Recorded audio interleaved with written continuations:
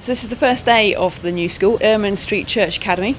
So we've just had a little ceremony with the head teacher first opening the ribbon to open the front door, but then most importantly the pupils opening the main entrance and being able to come into the school. So the school has been designed to reflect the shape of a propeller, and also placed at the junction of a couple of the old taxiways.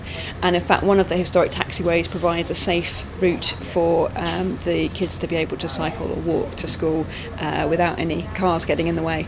And the design by Alfred Hall, Monaghan Morris, who won a Sterling Prize for their previous school, has been developed with Morgan Sindall, who built it, and also with the County Council Education team. So it's been very much a partnership approach to ensure a school that sits at the heart of the new community.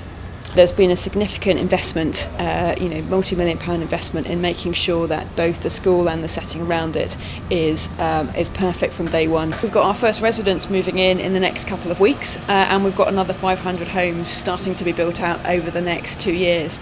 But the school being in early is a really key part of the story and about building a community here at Auchenbury Weald.